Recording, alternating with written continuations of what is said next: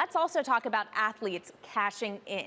Superstar sports agent Leigh Steinberg certainly knows a lot about that topic and is the man who served as the real-life inspiration for Jerry Maguire. He's currently chairman of Steinberg Sports and Entertainment and is the author of new book, The Agent, My 40-Year Career of Making Deals and Changing the Game. He's indeed made many deals, securing billions of dollars over the years for more than 300 clients, including my man, Mr. Patrick Mahomes. And we had the privilege of catching up with Leigh recently, and we started asking him why we're seeing such big money contracts.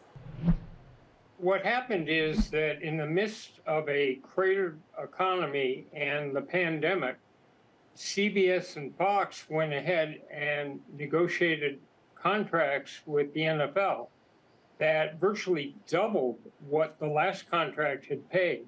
And that was $200 million per team per season. So by the end of this, before they open their doors, NFL teams will be getting about $350 million.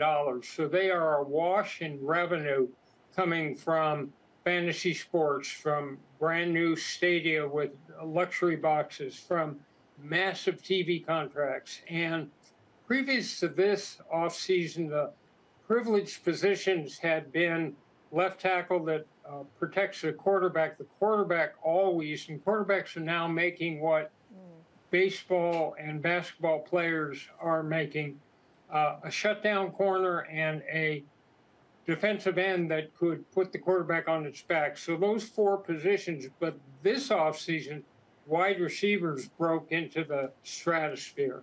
And so we now have 5 privileged positions. Yeah. Well, Leigh, I mean, you have to expand on that for me. This has certainly been the offseason of the wide receiver. I mean, Devontae Adams, Cooper Kupp, Deebo Samuel, A.J. Brown, you name it, Talk to us about the front offices. How can they justify paying the wide receiver position at that magnitude and still be able to build a title contender?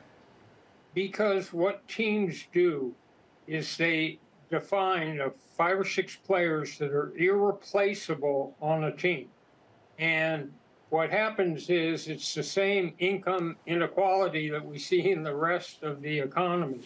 So the quarterback might make $40 to $50 million.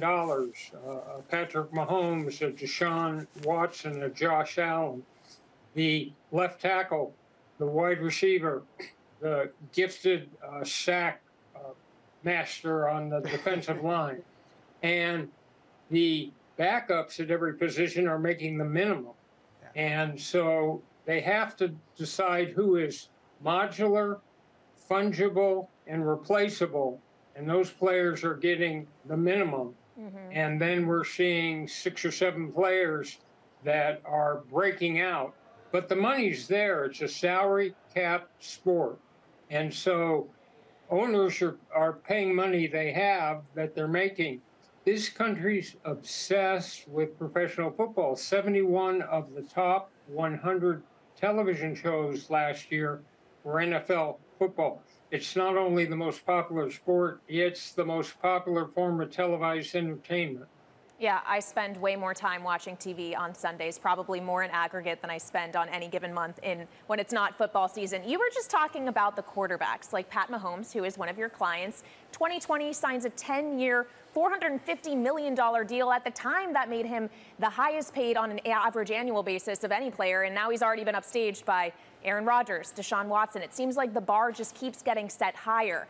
If that's the case and they just continually ratchet it up, why sign a long-term deal?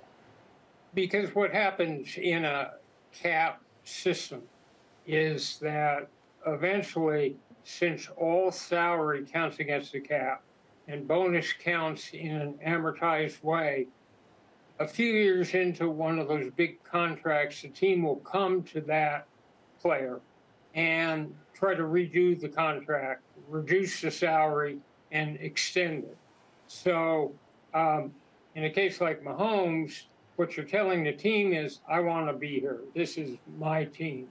And but there's really not much risk that a franchise quarterback that in a quarterback-centric league is ever going to end up under salary. So, and a player who's making $40, $50 million,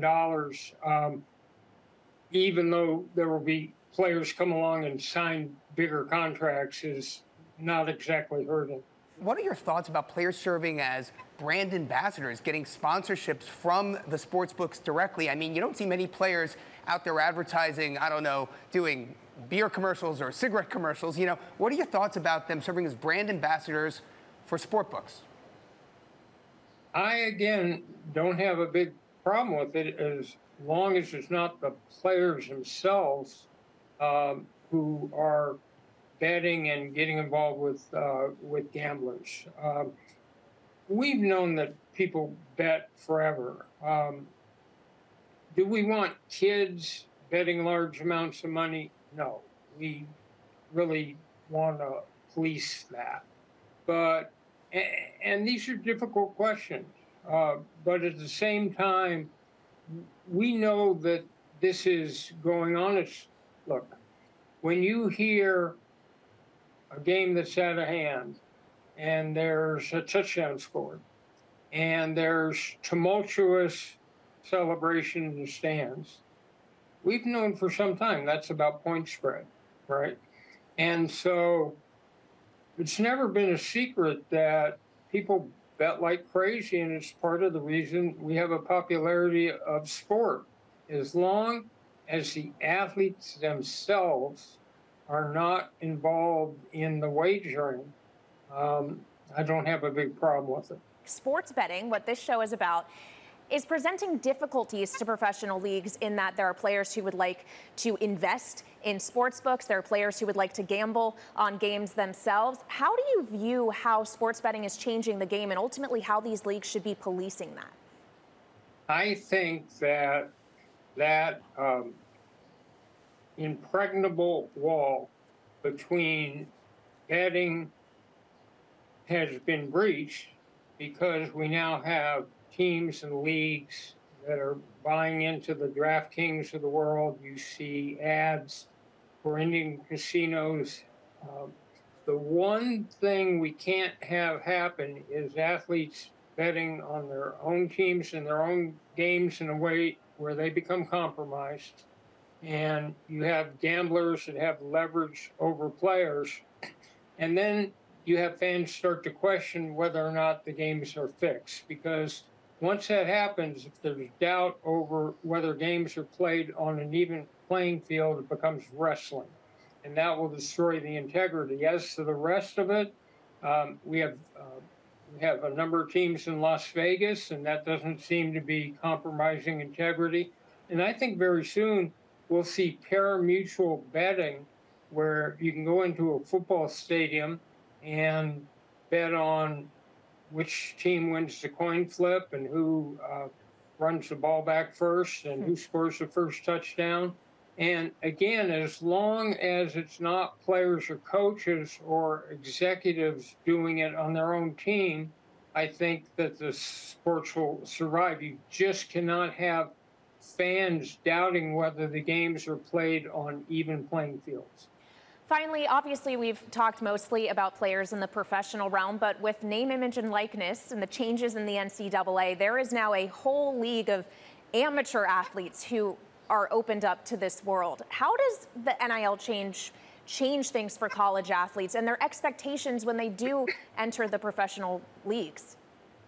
Well, it's a revolution, and it's happened very rapidly in the course of a year. In football, it's 3 years until from when someone graduates from high school until they can come into the pros. So that I'd be talking to a junior and his parents. Now, all of a sudden, if you can't spot a talent as a high school junior and sign him to an NIL, and someone else does, you may never have a chance to represent him in the pros. So you're going to see branding and athletes involved in marketing themselves with marketing agents younger and younger and younger. Amazing. You're going to see it move back to earlier and earlier age. So much for the concept of amateurism.